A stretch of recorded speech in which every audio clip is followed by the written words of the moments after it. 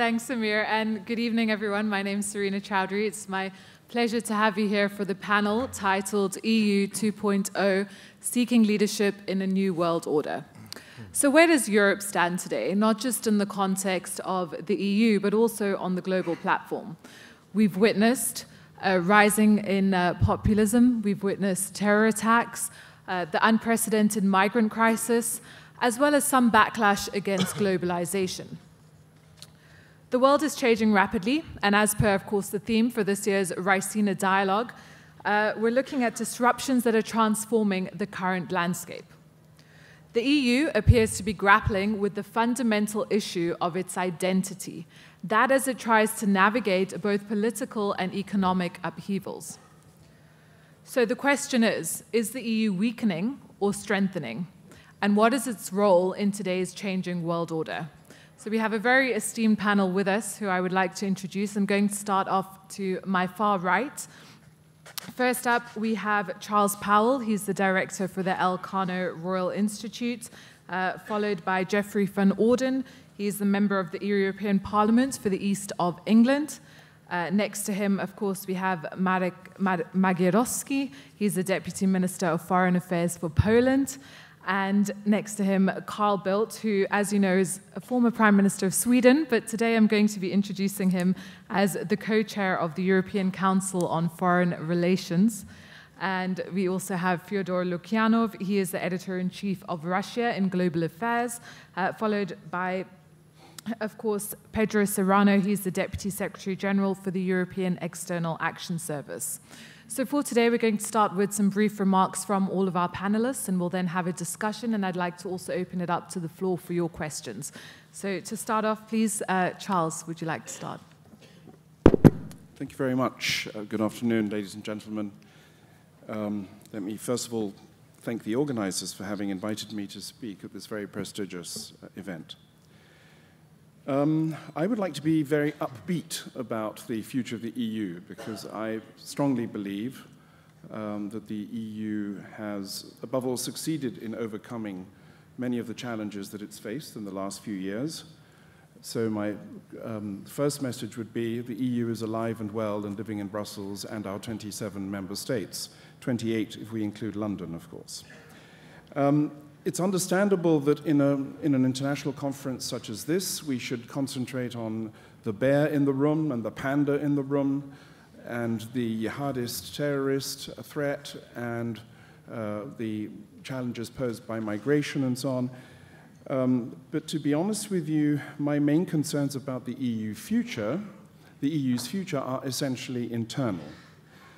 Now, there is a possible bridge between the internal challenges and the external phenomena that I've just mentioned, and that basically has to do with what Dani Rodrik has been describing over the last few years as his famous trilemma. How do we reconcile the three phenomena that basically dominate our societies in this new world, namely economic globalization, political democracy, and national sovereignty? How can we enjoy these three things simultaneously, or are we condemned to choosing only two of them and abandoning the other by the wayside? And I would basically argue that the European Union remains the best possible answer to Dani Rodrik's trilemma. The European Union remains the best possible instrument or sets of instruments and policies that we Europeans have been able to design over the years in order to answer this challenge. Now, admittedly, and therefore I would argue that basically the European Union's future in the 21st century will essentially depend on its ability to, on the one hand, maximize the potential benefits of globalization and at the same time minimize the possible unwanted negative consequences of globalization. I basically see this as the EU's major threat, or major challenge, rather, sorry, in the 21st century.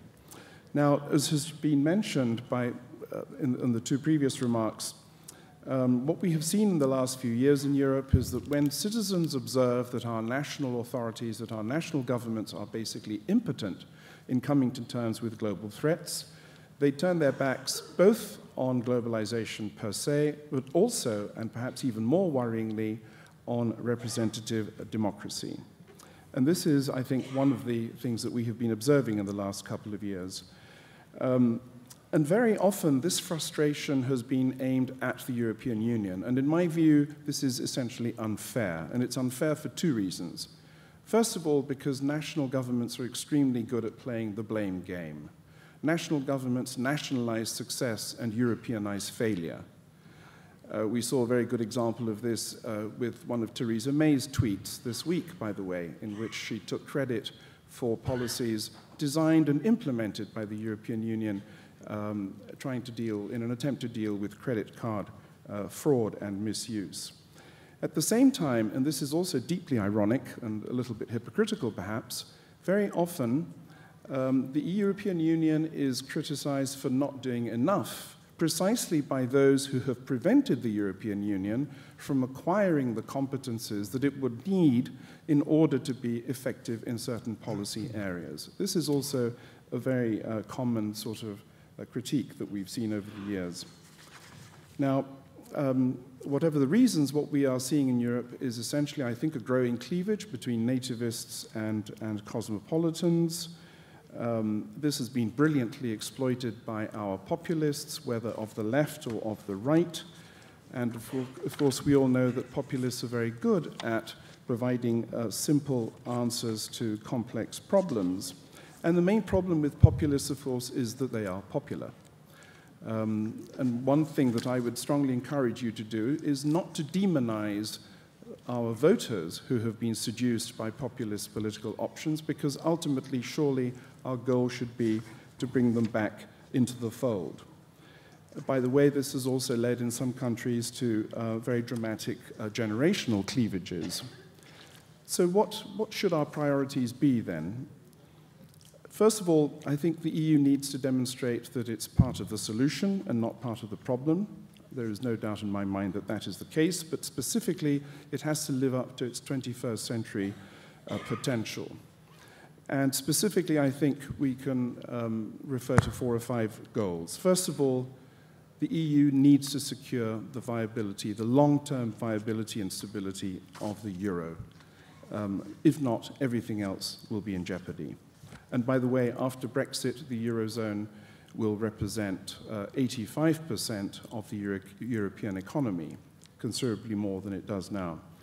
Secondly, the EU has to be more proactive in achieving sustainable inclusive growth and job creation, and most specifically, it has to be more proactive in helping national governments fight growing inequality in Europe, which I regard as one of the major social challenges currently facing the continent. Thirdly, I think we need to develop a credible migration policy. This, of course, is extremely difficult because it's a highly politicized issue, but we need a viable long-term migration strategy, and this, of course, means that we also need to rethink what kind of labor markets we want, etc. Fortress Europe is not the solution. In order for walls to be effective, you need to have doors and windows as well. And this is something that we have not yet been able to design. And fourthly, I would argue that we have to deal with aging populations, one of the issues that was mentioned earlier. Now, does all of this sound like a recipe for more Europe? Probably so, but not for ideological reasons. It's basically out of pragmatism and realism that I think we need to be able to expect more from the EU. We need more ambitious tools and more ambitious policies to face these new challenges. We probably need to reform our budget. It's absurd that 1/3 of our budget is still dedicated to the common agricultural policy. Surely we can think of more interesting and dynamic and creative things to do with our money.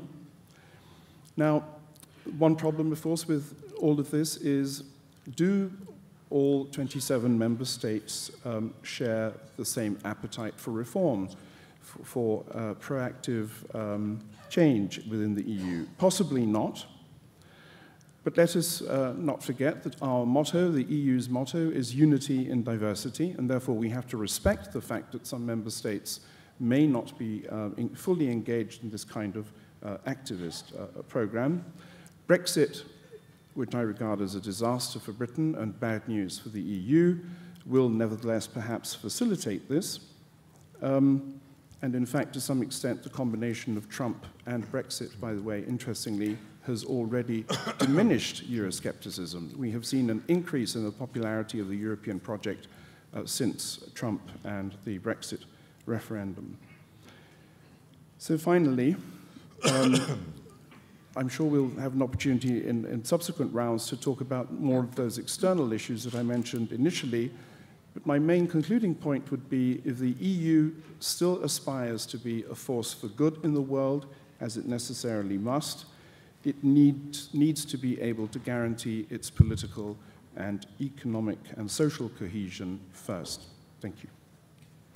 Thank you very much for that, Charles. I'm going to swiftly move along now to Geoffrey van Orden for your opening remarks. Thank you very much. And may I also thank ORF for the kind invitation to come and take part in this great event. I'm interested in the mention of populism, by the way. Someone once described populism as popular ideas that you don't approve of. But we want to talk about the future of the European Union, and it's in the context of disruptive transitions. And basically, I think the European Union's heading in the wrong direction, and that's a bit of a problem. It had noble origins that we have to recognize, but now it's heading in the direction of what I would regard as unsustainable political integration. Of course, by the way, I should say that the European Union is not Europe. There are significant European countries that are not members of the European Union. I think of Switzerland, I think of Norway, I think of Turkey, and of course in a year's time the United Kingdom as well. So the European Union is not Europe, and in any case there are at the moment 28 European countries that have strong bilateral relations with India, for example. And the trade delegations that you see coming to India from Belgium, from Germany, from the United Kingdom are a demonstration of those strong bilateral relationships. So there's no such thing as an EU economy. There are 28 economies in the European Union. I mentioned the noble origins of the European Union. Of course, we all look back with admiration on that. The idea, of course, was basically to stop Germany and France going to war with one another, and then to improve the prosperity of the European people through mobility of labor and removal of barriers to trade. And I think that aim basically was achieved 30 years ago, and what a pity it didn't stop there while going on to embrace the newly liberated countries of Eastern Europe. But unfortunately, the European Union became involved more and more in areas of policy which were beyond its original remit, and became what I would regard as an elite-driven project, ignoring the concerns of citizens.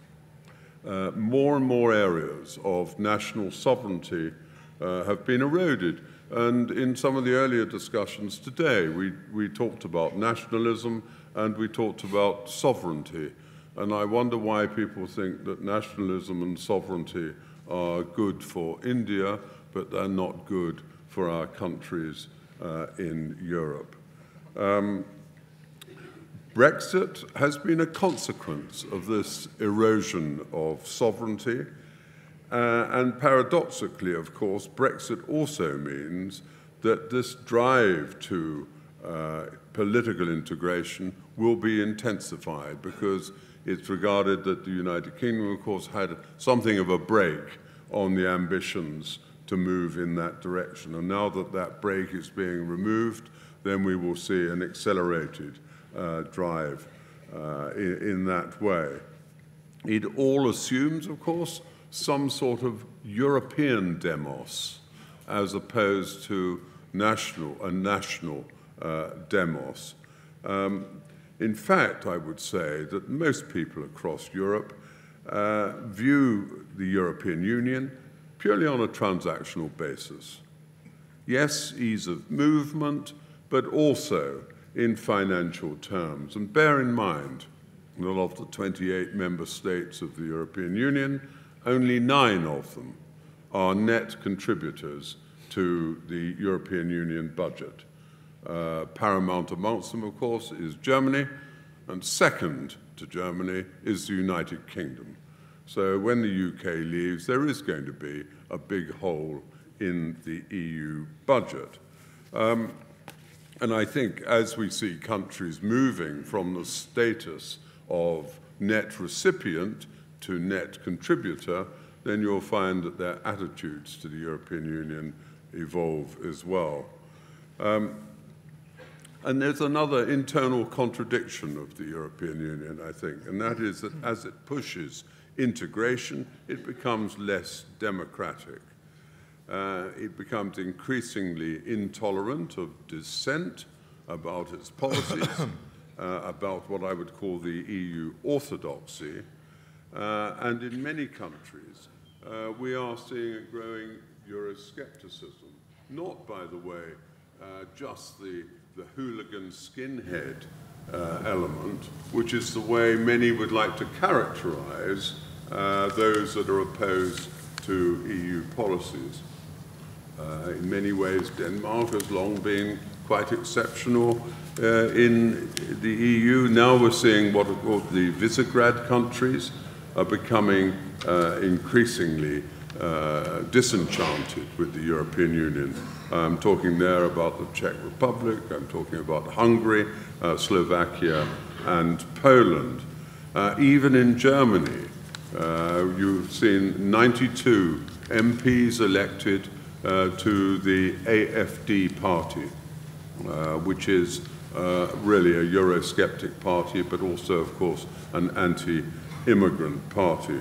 Immigration, of course, has been a main catalyst to Euroscepticism. Not, by the way, I would say, through any sense of racism, but a desire by our citizens to control their own borders. A desire which I think you would have here in India and in most other Asian countries as well.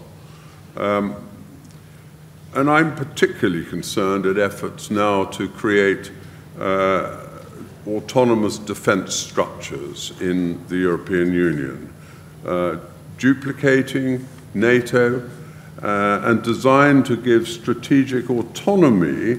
Essentially, that means from the United States, whereas I feel that the aim should be solidarity among the democracies, not creating separate structures of this nature. On the subject of Brexit, well, the British people decided to leave, and there are various motives about why they voted in the way that they did.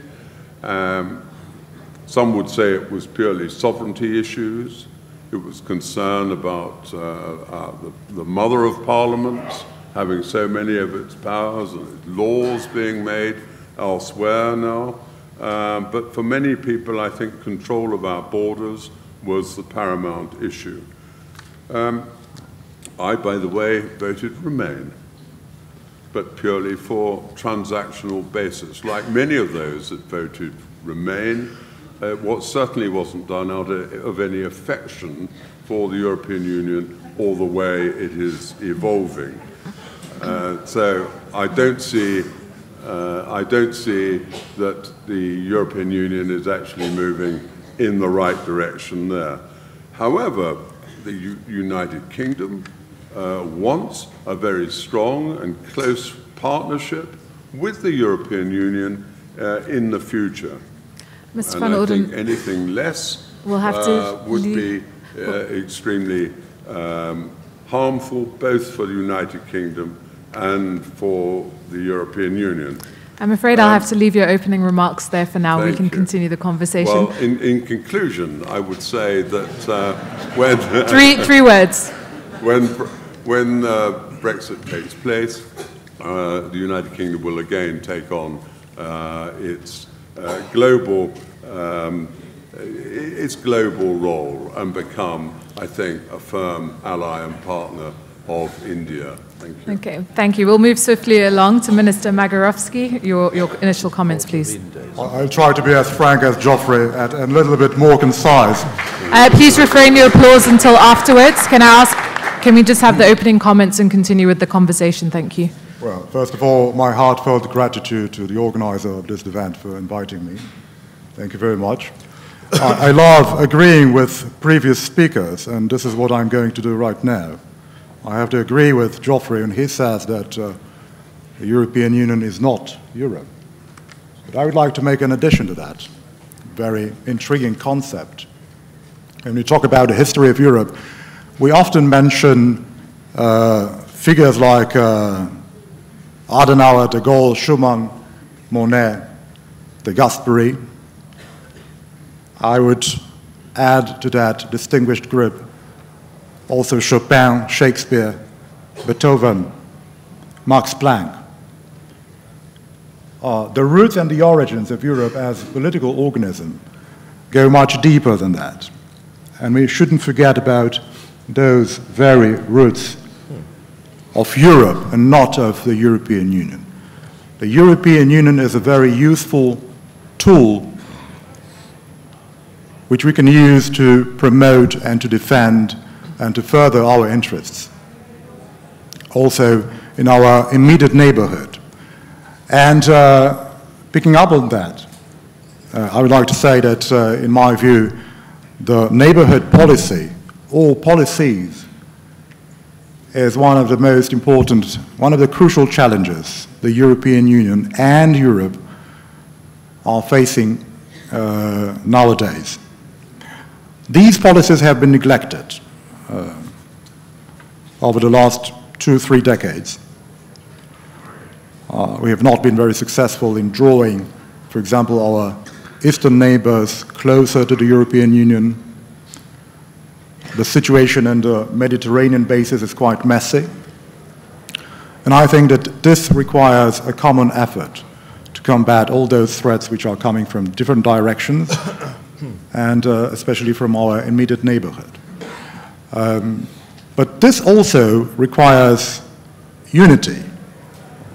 And we have not been united so far. And I will now tell you an anecdote. I know the audience usually hates anecdotes, but this one is going to be unfunny, so fortunately.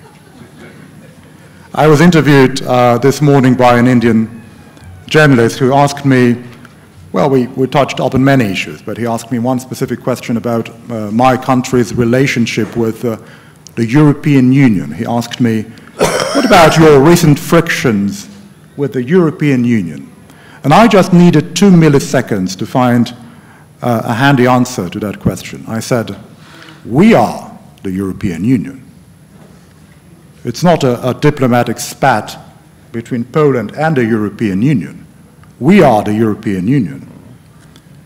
We may have different views, we may have different opinions, but we are part of the European Union. Moreover, we have a very strong mandate to express our opinions quite clearly and quite openly, because more than 80% of the Polish population, according to the recent surveys, are in favor of Poland not only remaining in the European Union, because there is no question of Polexit right now in Polish politics, but also they are happy being members of the European Union, being citizens of the European Union. So it's not a conflict with the European Union, it's a conflict with one of the EU institutions. As many other conflicts, many other EU member states have or have had with other EU institutions. But that leads me to another issue, which is quite ticklish from Poland's perspective. One of the terms I absolutely despise when I hear when I listen to many debates about the future of the European Union, one of those terms is Eastern Europe. And this term has sadly resurfaced recently, mostly in the debate about the immigration crisis. As long as we use this term, as long as many Western politicians still consider Eastern Europe as worst part of Europe, of the European Union, we won't be able to be speaking about united Europe. I'm afraid that the Iron Curtain, which physically does not exist any longer, still exists in our mentality, and mostly in the mentality of many Western politicians and political elites. This is what we should fight quite vehemently, because this is one of the threats which still hovers around over the future of the European Union. And we need that unity, and we need to dismantle that new Iron Curtain in order to deal efficiently with all those problems, all those issues that the European Union is facing right now, and especially the neighborhood policies. Thank you very much for those remarks. I'm going to move on to Carl Bildt for your comments, please. Thank you. First, say it's great to be here, great with ORF, always stimulating, good perspectives, and hopefully interesting debates also now. Start with agreeing with what you said. But there is an Eastern Europe, no question about that. The geographical center of Europe is outside Vilnius in Lithuania, which is to the east of Poland. It is true that the present European Union is Western and Central and Northern and Southern Europe, not really the Southeastern, and not the Eastern. Eastern Europe is there. That's Fyodor, that's Russia. You mentioned Shakespeare and others. You could add Pushkin and Tchaikovsky. There's no question that Russia is also a European country, but not a member of the European Union, to put it very mildly. A couple of remarks from my side, starting with saying something about the state of the European Union, the health of it. And I got two pictures to illustrate the health of the European Union. These are the opinion polls that are done across the European Union over the years. And they're quite interesting because they do show the state of the politics of Europe. What you see here is what are the concerns of people of the European Union, which issues are dominating. And I would only highlight the fact that for a very long time it was it's the economy is stupid, as Clinton said. We went through very rough economic times, particularly after the 2008 financial crisis. And the European Union was dominated by the one crisis meeting after the other. They all looked rather messy. None of them succeeded to sort out the crisis, but the combination of them evidently did. And you can see that concern with the state of the economy is going down very rapidly. That is a consequence of the European economy is going up. And as a matter of fact, during the last quarters, we are above the Americans in terms of economic growth rate, even if you take the population factor into account. But then the rise of other issues, the rise of terrorism, as has been alluded to previously here, and the migration crisis, particularly the 2015, which already been alluded to. I would say the migration crisis of 2015 was a traumatic experience for a number of countries. Not because of the numbers. The Secretary mentioned 1.2 million. Sounds like a lot, but it's 0.2% of the population.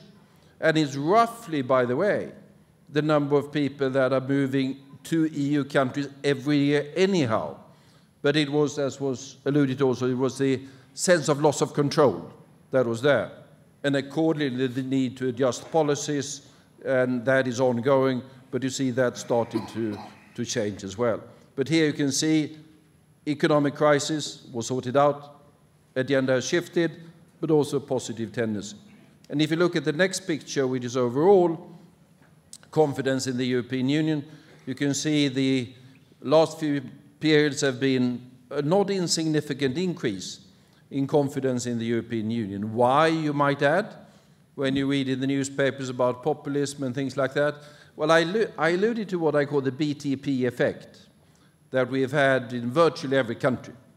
And the BTP effect is a combination of Brexit, Putin, and Trump. And the combination of that has led to a rise in support for the European Union between 5 and 10% in virtually every country where polling has taken place. Brexit has illustrated how really integrated our economies and society really are. I mean, we are more integrated than we were aware of.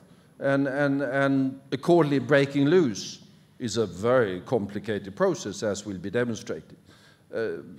Putin, I leave Fyodor to sort out, but we are not entirely happy with the way Russian policies have been developing, to put it mildly. And Trump has, of course, challenged the liberal global and the rules-based global order of which we are a part, and accordingly, this is the state of the European Union. Second remark from my side, just briefly, alluding to the previous debates here, and we've already been there, the concept of sovereignty, which the Americans are talking quite a lot about at the moment. I'm a European, and I have a different view of this. Sovereign states competing with each other without a rules-based order between them has been throughout European history. That's the lesson from the Peloponnesian Wars onwards, a recipe for war, disaster, and catastrophe. So the fact that we believe in sharing sovereignty is not a theoretical concept. It is a consequence of very horrible experience, not only during hundreds of years, but probably during thousands of years in our part of the world. As concerns sovereignty, I think the European concept is that you gain real sovereignty by sharing formal sovereignty. The Europe of dreams that was there before has perhaps faded somewhat. I agree with that, it has. But I would say the Europe of real practical need has surged in recent decades. I remember when I started some time ago to deal with these issues, it was in the treaties that we were supposed to have 2 summit meetings every year. That was supposed to be enough. Lisbon Treaty, we doubled that to 4 summit meetings every year. I think last year we had 12 summit meetings. That is not because heads of state and government are underemployed and want to go to Brussels and entertain themselves. That is not the reason. The reason is that our nations are too small. Even the biggest of nations, we're too small to manage the issues that are there. And you need to sit around that particular table and do these compromises, painful, messy, half-baked, but absolutely essential in order to manage the issues that we have. Migration is only one of them. No one had thought that we needed to develop a common asylum policy. I'm going to have to cut in over there just for time. Final issue. She is merciless. I think we'll leave the issue and come back to that. Sorry, but Fyodor, your initial brief comments, please. Thank you. Fyodor, over to you. Sort out Russia. Okay, thank you very much. Thank you for invitation. That's a great opportunity to be here and for the first time at the Raisina conference.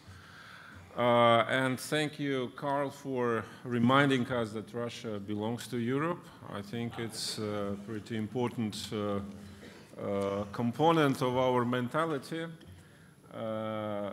So on behalf of Pushkin, who was the biggest proponent of European culture in Russia and who put Russia on the European cultural palette very, very high, but at the same time was, by political views, a big nationalist and Russian imperial thinking person, I would limit myself to 3 short points about the world, about European Union, and about Russia. As for the world, I think the title of our panel is very illustrative, demonstrating the gap between reality, which is coming and which is already with us, and our ability to assess it. Because when I look to the sentence seeking leadership in the New World Order, and I think all of us now assume that this New World Order will be the multipolar one, completely different from what was expected, say, 25, 30 years ago. My question is what the leadership has to do with the multipolarity. I think multipolarity is however we understand this notion, is not about to lead somebody somewhere, but this is about to harmonize diversity, to manage different interests, of course, on the rules-based basis, as Carl rightly pointed out, but sharing sovereignty is only one among many ways to do it, and what is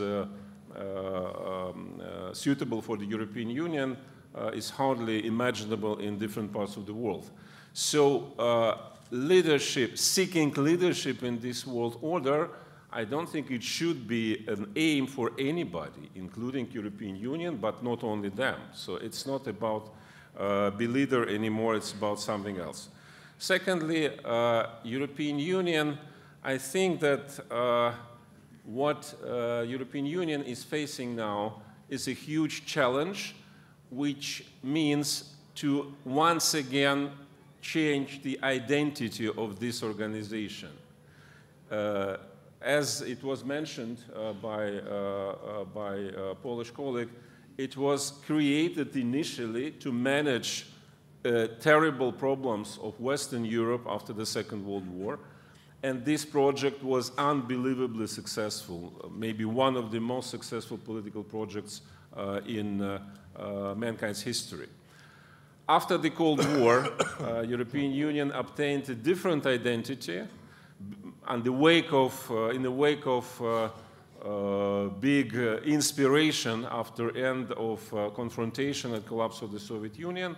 European Union has started to be seen itself as a almost prototype for international system in the future, as a model for others, and to a certain extent ever-extending union, which would bring this experience and values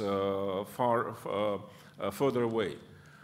I think now European Union is coming back to what it used to be before 1990s, a regional organization whose aim is to manage this region and to make it develop, prosper, be secure, and so on.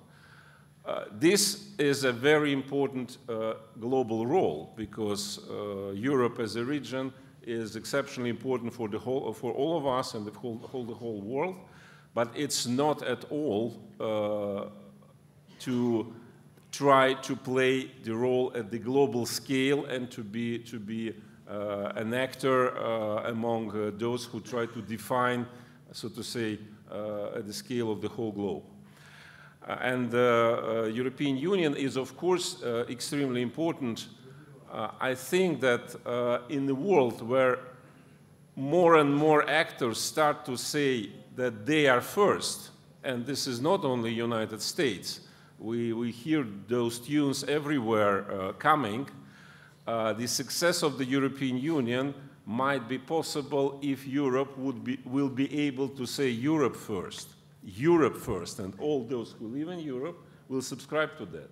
So far, we see different trends inside the European Union, fragmentation as well.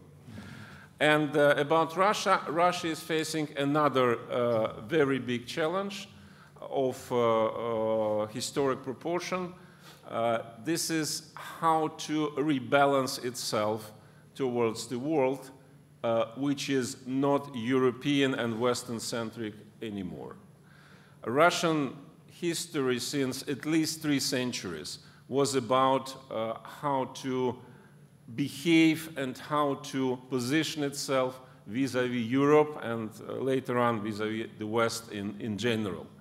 That was a long love and hate story, and the pendulum went from one extreme to another, from hatred to attempt to love and back. And what is needed now in the world, which is not European-centric anymore, and where Asia is objectively playing much bigger role, Russia should change its mentality, not against Europe, of course, God forbid, but to understand that future constellation will be different. And this is extremely big task. We see it being inside Russia, how difficult it is to change worldview. And a lot of concepts we still operate with are outdated and totally obsolete. But I think that it's objective change which is inevitable. Thank you so much, Fyodor. And finally, of course, Pedro, your comments, please. Thank you. Thank you very much. And again, many thanks also for being invited to this very important seminar and then to this panel on the European Union. I think it's fitting that I'm here. And many thanks to previous speakers that I think have presented very well, actually, what the European Union is and where it's going. Going to the title and what our Russian colleague just mentioned, this is not about being first. This is about how can we build, and you will forgive me, maybe the naive expression, but a better world. And can the European Union contribute to this or not? And in our view, by its capacity, its size, its impact on world affairs, it would be almost impossible for the European Union to say, no, I will not do it. We have to do it. We're put in a position where we have a role to play, EU, European Union, member states of the European Union, within the European Union, in order to build this world order. And because the new world order, whatever we want to describe it, it will be a world order which is based on interdependence, and it is based on cooperation. And cooperation is precisely at the heart of what the European Union is. It's at the heart of the project. So if there is one actor that has an experience in cooperation that can bring it and an open project to what the world needs and towards the direction the world needs to move on, we think that the European Union certainly has things to bring. You were saying at the beginning, what is the identity? How can we define? And I think Secretary West actually was very, very good and concise in defining this. And I would define it with 3 words. And I would define it with peace, cooperation, and values. I think this is at the heart of what the European Union is. And it's at the heart of what the European Union is internally. It's at the heart of what the European Union can project also externally. And I think our colleague from Poland also made a very important point. It's the cultural element that also true, and I have full agreement with our member of the European Parliament. The European Union is not Europe, but the European culture is a key unifying element that gives coherence to the European Union project. And I think that is also a very important element when we're defining the European Union.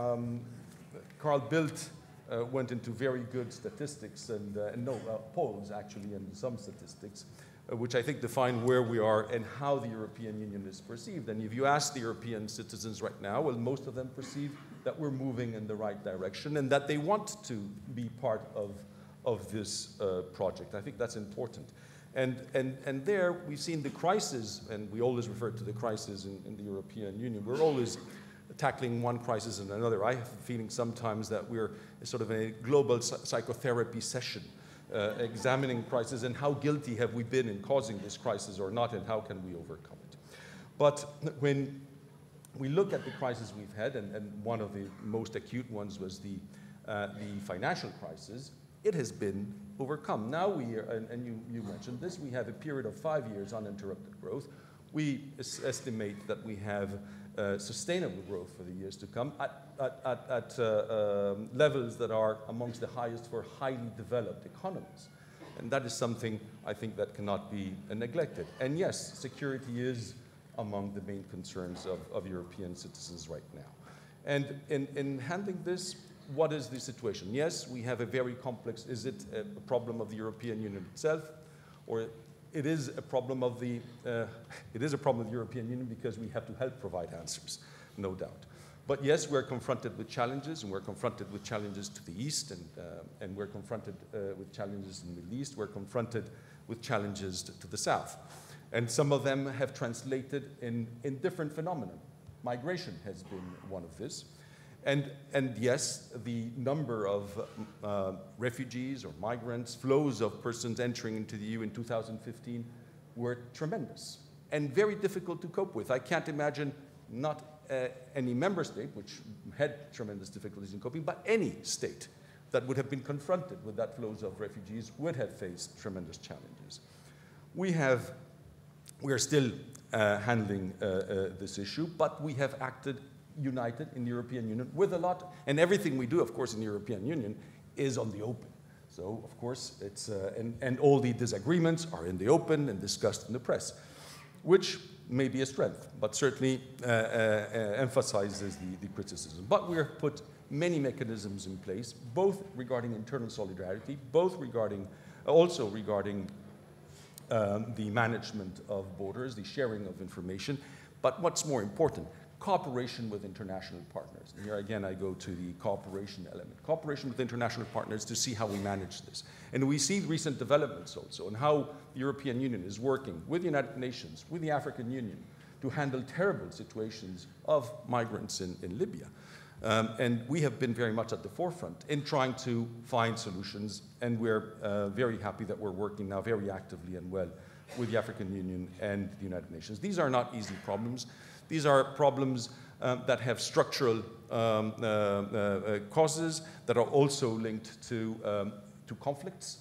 And obviously, they don't have easy nor quick solutions, not for any state acting on its own, certainly not any state acting on its own, and not easy solutions for the European Union, which, by the way, never acts on its own internationally, but acts with partners. But we are facing this, and we're giving solutions. And in reality, the numbers have gone dramatically down, and the situation now is very different from the one that we had in 2015. I'm going to have to ask you to leave it there, I'm afraid. I would like to also allow for questions and things, so let's just have just a brief discussion, and I wanted to pick up on some of the comments that you've made. Marek, I'd like to just start with you and your comments on the EU and the EU being a useful tool but not being united at the moment. I wanted to ask you what you think the EU should be doing with regards to a rise in nationalism and populism. How should it strive towards forming a united identity at the moment, given that there are conflicting views? Well, first of all, we can't create a parallel democracy. All those governments which have been elected recently have been elected democratically. I mean, for example, the coalition government in Austria, there was a lot of buzz about that particular coalition, but it was the Austrian voters who made a decision. Marine Le Pen made it to the second round of the French presidential election because of the voters' will. I'm myself personally a bit concerned about that, because Marine Le Pen has always been very vocal, talking about, for example, France's membership in NATO, which, again, as in the case of Great Britain, we would deeply regret if France decided to leave NATO in a foreseeable future. I hope it will never materialize. But anyway, this is what the voters, mostly in Western countries, decide, and this is a democratic process. We can't forget that. We cannot, feel offended by the fact that many voters decided the way we dislike, because this is what democracy is about. Sometimes we dislike the decisions made by voters. So as long as this rise in populism, I can't see any particular any specific threat coming from the fact that these democratic processes do work. Of course, we have to, sometimes, when there is a coalition government, like in Austria, the right-wing parties which enter governments sometimes change the tack a little bit. They sometimes shift their priorities. And they do realize, for example, that it doesn't make much sense to criticize the European Union just for the sake of criticizing it. So I believe that in many of those cases, we shouldn't be too worried about what is going on in Austria and France and maybe also in Germany. The question is whether the European Union has not contributed itself to these phenomena, trying to lecture, for example, some countries for some policies carried out in those countries, some domestic issues. Because if you are too adamant and too determined to interfere in the internal affairs of some member countries, that also stokes populism and stokes nationalism. That's quite a natural phenomenon. So I think that this works both sides. I mean, the European Union and the European institutions, mostly, have to think twice sometimes. And I'm referring mostly to some politicians who have also been very vocal in criticizing national governments and national parliaments for some decisions taken over the last couple of years. Sometimes you need some, you have to refrain from some commentaries which would be considered as insulting, offensive, especially when you represent the European Union and the European EU institutions. Carl, I'd like you to just to pick up off the back of Marek's comments. I mean, he's speaking about the fact of democracy and the fact these were elected by the people. But how then should the EU be balancing between the idea of the concerns over growing security threats and at the same time also holding on to values that allow for integration and also tolerance of, for example, immigrants? Well, we are dependent upon immigrants, to be quite frank, when it comes to our economies, and we want to be sort of somewhat more diverse society. I belong to those that consider somewhat more diverse society to be more creative societies. So I would certainly not like to have a Europe that is a fortress against the outside world, saying no one is welcome. But of course it is a process that needs to be managed. And what is happening, going back to my graphs and going back to sort of those that have been elected in different countries, is that we are a combination of democracies. We have elections all the time somewhere. And you see how the political systems evolve, and you see how the issues and concerns that are materialized in those elections translate into efforts also on the European level. The fact that the European heads of state and government are now dealing with migration policy and border management and those things in addition to digital issues is a reflection of both of concerns and the need for the word out there. But as concerns, and if you look at these populist parties that are discussed at the moment, nowhere particularly large. And we should not forget that looking back at the history of the politics of Europe, we've had waves that have been more destabilizing. Go back to the late 40s and early 50s, communist parties were very large and were on the verge of taking over large countries. Have you heard about a communist party in Western Europe lately? No, you haven't. We had a wave of green parties entering parliaments in different countries, be that 10, 15 years ago or something like that. We now have a wave of parties more to the right that are more nationalist and anti-immigration. I think they're beginning to fade if we get that situation under control. But it's, I would say, you can see it as a testimony to the vibrancy of the combined democratic political system. It's never going to be stable. It can't be stable because the world changes and the concern of the electorate changes. Okay, and speaking of change, Jeffrey, I can't but not ask you about Brexit. I know you touched on it briefly, but there's a lot of discussion about the future of, or kind of the future relationship between Britain and the EU.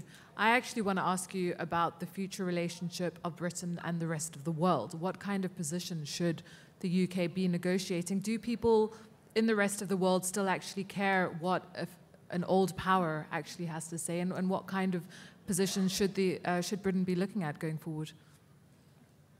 Well, there's been a lot of talk in Britain about remaining in the single market, for example, and the reason, of course, we can't remain in the single market is we want control of our own borders. There's been talk in Britain about remaining within the customs union. The reason we can't remain in the customs union is because we would not then be able to negotiate trade agreements with other countries, and that's something that we want to be free to do. I mean, Britain has always been a global nation, an outward-looking nation. I hope Britain will become a bastion of free trade, and I hope it will re-energize its relationships with many countries which I think have been neglected over many decades. and foremost among those is India, but there are many other countries as well. So I'm optimistic about Britain's position in the world. At the moment, I'm not so optimistic about how we're going to conclude these negotiations with the European Union, because the EU is very inflexible, and that's a characteristic, I'm afraid, of the European Union, which is one of the reasons which led to Brexit. Thank you. Well, on flexibility, I just want to pivot slightly and ask you, Fyodor, with regards to Russia, to what extent should the EU be rethinking its relations and the way it interacts with Russia, given the changing world order? It's not too much to rethink just now, because it was a model which was adopted after the end of the Cold War, and which at that time was shared by both sides, that Russia should become affiliated with bigger, greater Europe, be part of it, not member of the European Union, but part of some Brussels-centric sphere, which didn't work. And since it became clear that it didn't work, we don't have any idea about our model of our relationship in the future. So it's not about rethinking, it's about thinking. Charles, I'd like you to pick up on the back of Fyodor's comments. You painted quite a bright picture with regards to the EU, and I'd just like to know your thoughts with regards to the EU and Russia. Well, constructive, we've been talking the talk for many years, constructive engagement with Russia. The European Global Strategy recently adopted doesn't really tell us what that should consist of, to be honest. The point I'd really like to make is that I don't see Russia as a power which really has an alternative model, a rival model to our liberal international order. Basically, Russia objects to US supremacy within that liberal international order. And I think we have to find ways in which to continue to work with Russia on key global issues, climate change, the Middle East, Iran, nuclear disarmament, and so on, these kinds of issues. The real question, though, perhaps is, what should our attitude be towards Russia in our neighborhood? Should we effectively allow Russia a permanent veto as to what happens in Ukraine, Georgia, Moldova? What happens if the majority of the population of those countries were in a position to advocate, as in fact some have tried in the past, EU membership at some future date? Should we continue to regard these countries as part of a Russian sphere of influence? And let me say, by the way, I've been quite shocked about a lot of the things I've been hearing today about national sovereignty, and I'd like to pick up on Carl Bildt's point there. You know, this morning we heard that nationalism is the only answer to terrorism, and that basically the future lies with the nation state. You know, well, hello, that's 19th century stuff, yeah. You know?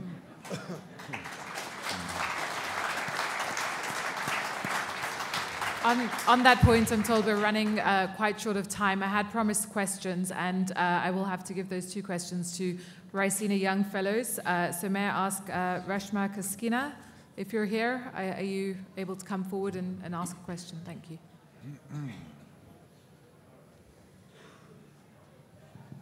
Does it work? Yes. So my name is Raisina Kaskina, and I come from Latvia. It is a very small member state in the EU, and I truly believe that if Latvia would not be in the EU, then, well, its voice within the European continent or also globally, it would be quite difficult to be heard. And I thought it was somewhat telling that, well, the topic of this panel was about the EU in the New World Order, but mostly what was spoken of were EU's internal problems and issues. Some speakers showed it in a more positive light, some in a more negative. But if we look at really, let's say, to the world order as such, let's take, for example, two Sorry, issues. may I just ask your question, if you could just ask your question, because we are short on time. Sure.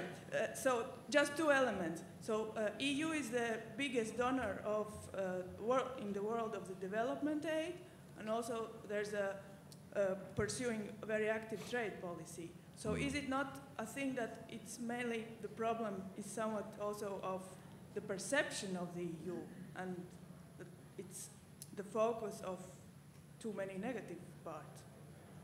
Okay, thank you. And just the second question is from Michael Singh, if you could ask. Hello, I'm Michael Singh, I'm a German lawyer. I have a twofold question to Mr. Bolt with regard to the actual proposals for an EU 2.0.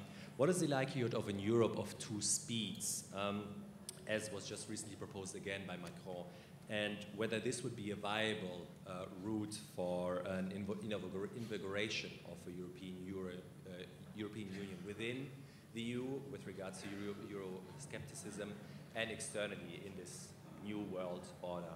Thank you. Okay, thanks. Pedro, I can see you've been scribbling quite furiously. Would you like to, any comments? Well, thank you. On the perception of the EU as an international actor, no doubt. I mean, I'm not sure what the perception.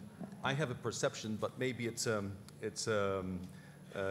Brussels perception. But the perception is that we are a very powerful and important global actor, not only on trade, on development, on humanitarian action, but also diplomatically, pursuing a rules-based international order, supporting main initiatives, climate change, non-proliferation, disarmament, values policy, human rights, engaging in crisis management structures that the European Union has, its capacity to deploy operations in support of the United Nations in cooperation with other partners is quite unparalleled in the international community. So I think we should stop asking the question about that. I think it's a reality, and I think we have to acknowledge that. On the different speeds in Europe, Europe has a common project of all its member states, and it's important that it remains so. It has different already tracks that are working with different geometries, and it's the Eurozone, and you have Schengen, and even now we have created now permanent structured cooperation in defense, which, by the way, almost all member states are participating. So that's a way of advancing, but it's a way of advancing that has to bring all member states and all the European Union together. Okay, and on that, Marek, I know you indicated yes, just briefly on the issue of the multiple speed Europe. I believe it's an empty slogan. I'll give you a very telling example, two to be precise. About 65% of jobs created last year in the European Union were created in Poland.